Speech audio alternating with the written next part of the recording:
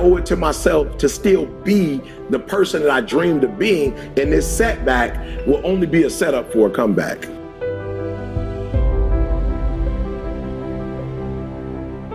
Execute. Execute on the things that they say they wanted to get done. Not what you want me to get done, my mother wants me to get done, my coach wants me to, but the things that I really feel like if I do these things, I'm going to be successful.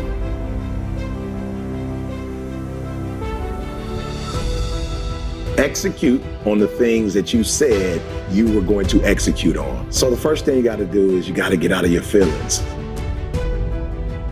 These are great people who could blow up, like who could be successful, whatever they touch.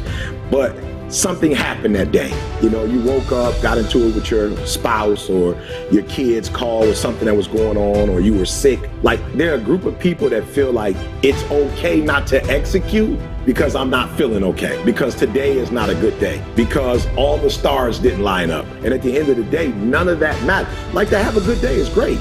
But just because you have a good day, you still got to execute. And so I think for most people, they go wrong because they think it's a feeling when execution is a fact.